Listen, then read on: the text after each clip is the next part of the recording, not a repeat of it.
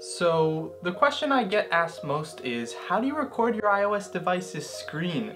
And with the release of iOS 11, recording your screen is as easy as the click of a button.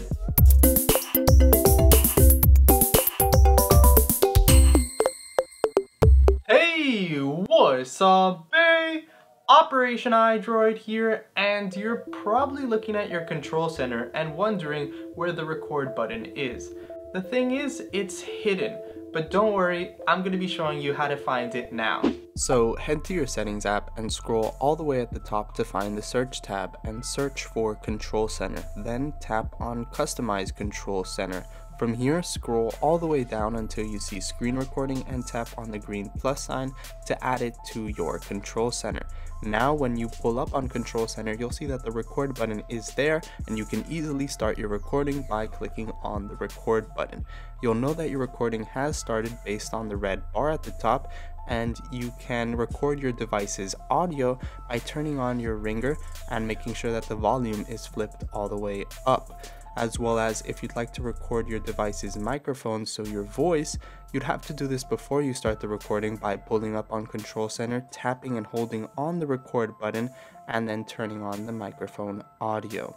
Now you can easily end your recordings by tapping on the red bar at the top and selecting stop, and the recordings will automatically be saved to your photos where you can view them.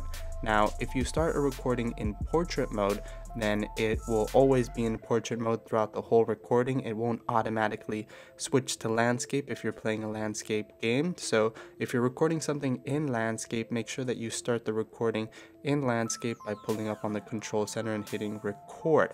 Finally, if you'd like to share your recordings with your friends or Instagram or YouTube, whatever the case may be, you can do that by hitting the share button in the Photos application and uploading it straight to that website.